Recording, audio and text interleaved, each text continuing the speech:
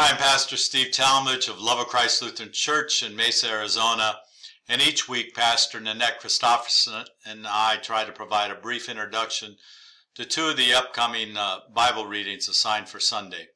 In this video, we're going to take a look at our Old Testament first lesson, Deuteronomy 30, verses 15 to 20, for Sunday, September 4th, 2022. We're going to do a little background leading into our lesson.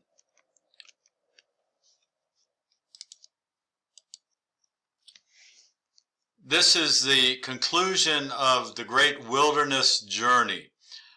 Moses is getting ready to prepare to pass the baton to Joshua because Moses had disobeyed God, and part of the consequence was he didn't get to go into the promised land. He took them to the edge, and Joshua is the one who's going to lead them, the 12 tribes, into the promised land. So we're at the conclusion of 40 years.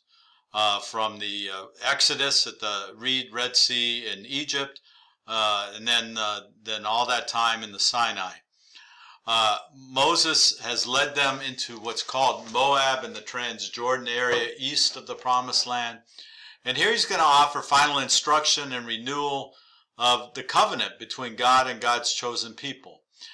We need to remember that the book Deuteronomy means second law. And that means that the Ten Commandments were given a second time after the people of God had disobeyed God in the wilderness. And so this is just kind of a reinforcement of what was said at the beginning.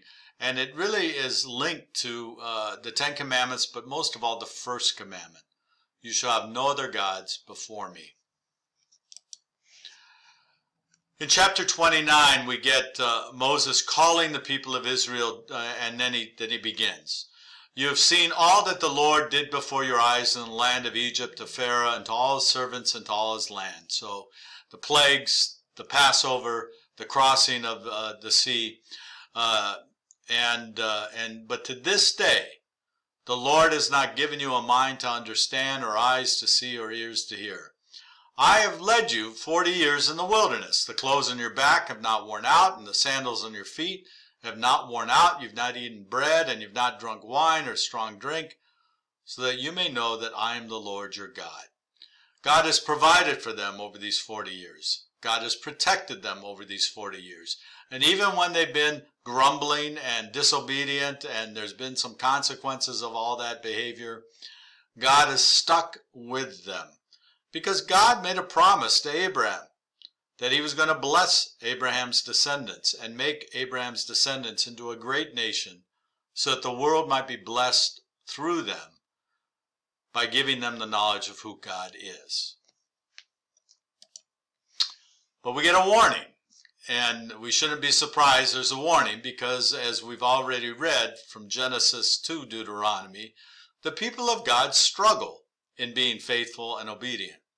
Verse 14, I'm making this covenant sworn by an oath, not only with you who stand here with us today before the Lord our God, but also with those who are not here with us today.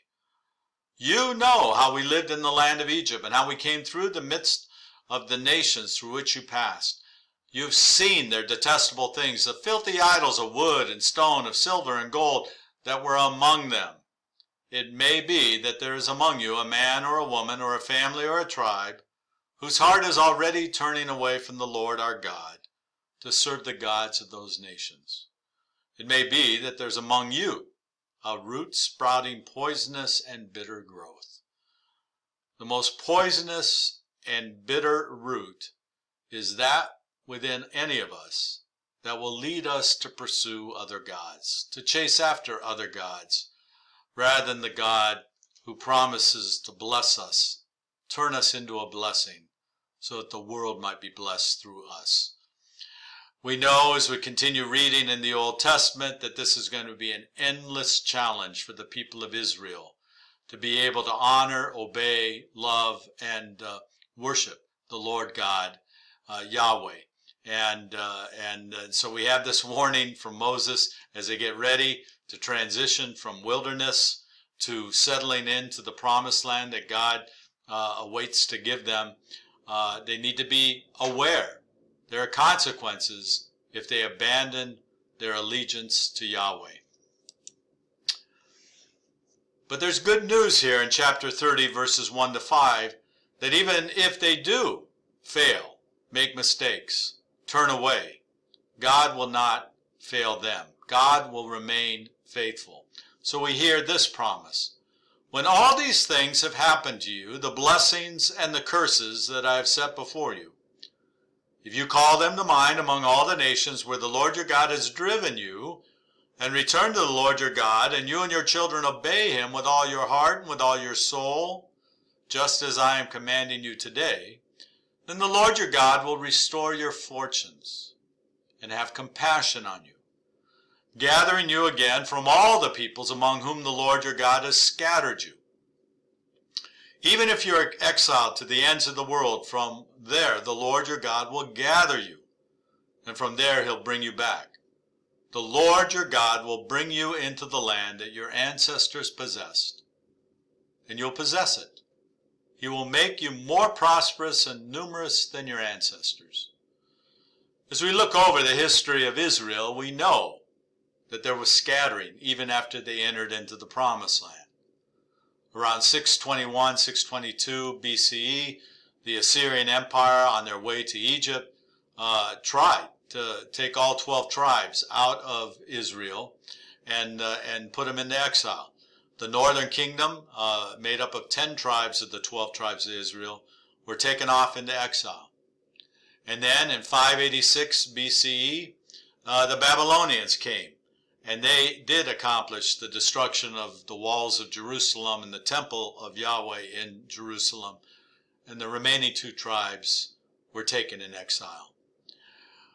But then in 536 BCE, an edict by King Cyrus of Persia allowed these descendants of exiles to return and to rebuild. And that's when the second temple began to be constructed. So we see God being faithful even when people have been displaced, diaspora, exile. And even today, the people of Israel held tight to this kind of promise. Because in 1948, after World War II, the nation of Israel was reestablished by the League of Nations, and so in 1948, Israel became a state again. Whereas we know the people came from all over the world because they'd been scattered through various diaspora, scattered into Europe, into Asia, into South America, even into the United States. And so they come back. And so here, whenever Israelites come back into the nation of Israel, it's a sign of God being faithful to this promise made so long ago, this covenant. We see in 30 verses 6 to 10 a key link of where we're going to experience prosperity and well-being. Moses lays it out. Love the Lord with all your heart and soul. Obey and observe all God's commandments. Trust the Lord with everything you have.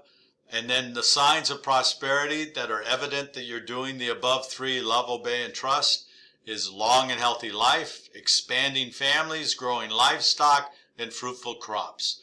These are agrarian people. And so they make their living off of the land. And so as your crops produce, as your livestock produce, as your wives produce, because polygamy is still happening at this point, they are signs of you building this nation that God wants you to become, and be a witness to how God is blessing you so that others will be drawn and attracted to the God that you worship. 11 to 14, surely this commandment that I'm commanding you today is not too hard for you, nor is it too far away. No, the word is very near to you. It is in your mouth and in your heart for you to observe. Moses is making it very clear that these people know what God expects. They've been given the tablets. They've been given the 10 commandments. They've been given the one commandment that matters most. You shall have no other gods before me. And it is part of their identity. And so there's no excuse for not to know what God expects of them in order to bless them and turn them into a blessing to the world. There's an exhortation in our lesson, beginning at verse 15, to choose life. See, I've set before you today life and prosperity, death and adversity. If you obey the commandments of the Lord your God that I'm commanding you today, by loving the Lord your God, walking in his ways, and observing his commandments, decrees, and ordinances, then you shall live and become numerous, and the Lord your God will bless you in the land that you are entering to possess. Again, choices are always in front of us.